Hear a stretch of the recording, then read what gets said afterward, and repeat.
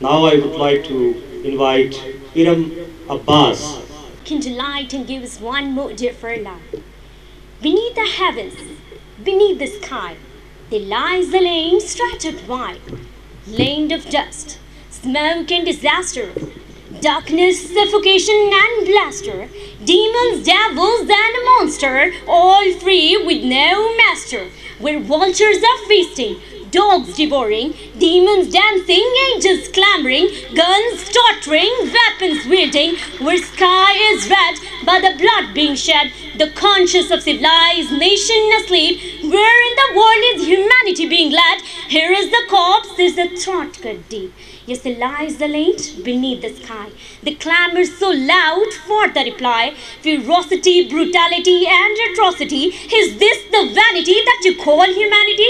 Yes, ladies and gentlemen, it's been decades, but still the value of occupied Kashmir wants answer from the advocator of peace, but actually the bringer of war. That is this the vanity that you call humanity? My listeners, back to 10 December 1948. 71 years ago, International Human Rights Declaration was adopted with an intent to give, protect, and observe inalienable human rights to which all human beings without any discrimination are entitled. But wait, welcome to Indian occupied Kashmir, where unfortunately humanity is best described as inhumanity just because of the so-called sovereign, socialist, secular, democratic Republic of India, the worst criminal, the biggest usurper. Mr. President, one of the universal principles say, crime, wheresoever, whatsoever, must pay the penalty. But welcome to Eden on earth Kashmir, where India's crime against humanity are not only measurable, but also yet unquestioned. Today, I'll take this time out to highlight just few serious crimes of India against humanity in IOK. The very first article of human rights protects the innate freedom and equality. But look in occupied Kashmir, where each freedom fighter is taken as a terrorist. We demand a very basic right of self-determination is a huge crime, and where India, while resorting to various tactics of tyranny and oppression, left no stone unturned to silence the voice of oppressed Kashmiris and to suppress their just right of freedom. To snatch one's freedom is doubtless the worst crime, but ladies and gentlemen, the story of crime does not end here. Article 2 clearly talks about freedom from any sort of discrimination, but see, in occupied Valley of Kashmir, where Muslims have been paying huge penalty for being Muslims on every social, political, educational, even on cultural grounds, where a slow but constant Muslim genocide is underway, this also violating Human Rights General Assembly Resolution 96 and 260, and we're not only Muslims, even Christians and Dalits are being discriminated in each and every walk of life, a clear violation of Article 2, but the crimes are still on and the criminal is still free.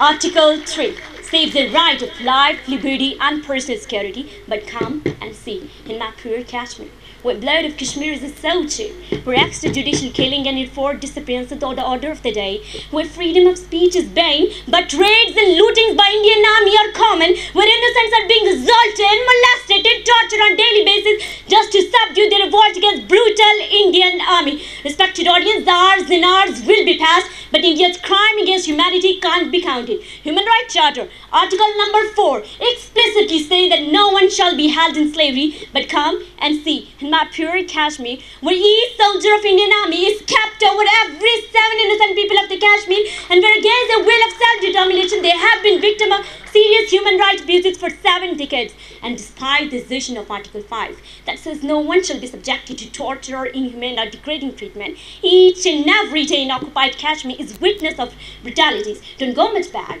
Consider 2018, according to Kashmir Media Service, Indian forces marched over 315 Kashmiris, killed 21 in custody, arrested 5,600, burned around 600 houses, and above 1,300 people lost their lives due to pellet gun in the 1 year. And the ongoing miserable situation after the Pulwama incident is doubtlessly increasing India's crime against humanity day after day. My listeners, from the first till the last, there is not a single human right that India has not violated in IOK.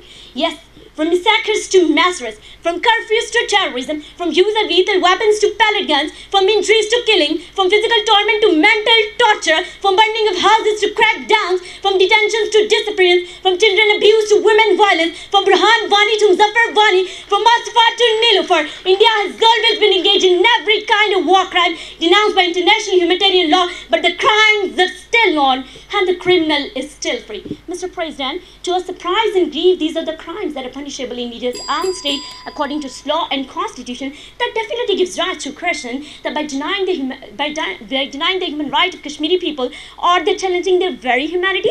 Yes, I would ask the question from the beholder of human right, whether the people of Kashmir not human, or India is so worthy enough to be unanswerable for such war crimes in IOK. My listeners, whatsoever, but the international community and human rights association must remember, whosoever refuses to remember inhumanity is prone to new risk of infection, and injustice anywhere is a threat to justice everywhere. Thus, they have to stand up. They have to take serious steps against this inhumanity, and they have to answer these questions now. That how more will Kashmiris be oppressed?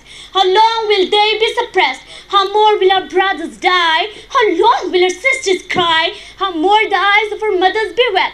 How long will it take for our pain to set? Because we want to know how more of our people will go missing. How long will the oppressed keep dissing? How more will our people burn with rage? How long will it take to break this cage? A lot to express, but time is limited. So I landed by saying, with our hopes and struggles always high, let's hold our weapons of pen and words instead of sword to highlight these crimes, and let the criminal face the music, and also let the international community hear the voices of oppressed Kashmiris, that we are blind due to the pallid guns we receive.